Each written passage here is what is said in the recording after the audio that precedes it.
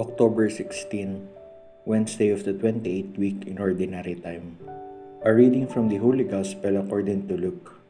The Lord said, "Woe to you, Pharisees! You pay tithes of mint and of rue and of every garden herb, but you pay no attention to judgment and to love for God. These you should have done without overlooking the others. Woe to you, Pharisees! You love the seat of honor in synagogues and greetings in marketplaces. Woe to you! You are like unseen graves over which people unknowingly walk."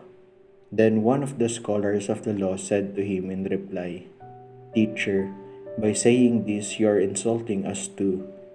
And he said, "Woe also to you, scholars of the law! You impose on people burdens hard to carry, but you yourselves do not lift one finger to touch them." The Gospel of the Lord. Woe to you! Jesus says, "Woe to you!"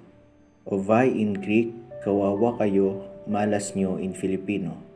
To the Pharisees, because they are so attentive to the insignificant things like paying tithes for having some plans, but they neglect doing the more important precepts of God like doing justice and loving God sincerely. They do not care about God's priorities. They elude God's challenges to them. Jesus points to their inordinate desire to be recognized by the worshiping public. They try to steal the show from God. They are not sincere worshippers of God when they join the assembly on Sabbath. Their presence is not felt because they are totally irrelevant when it comes to doing charity. They are like unseen graves. They are not noticed because of their self-absorption. Jesus says, "Woe to you!" also to the scholars of the law because they are oppressive.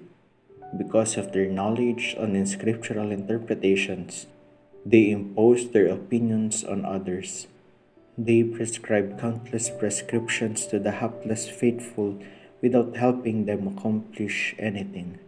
Jesus can say, "Woe to us!" also if we behave like the Pharisees and the scholars. What matters to God is justice and charity.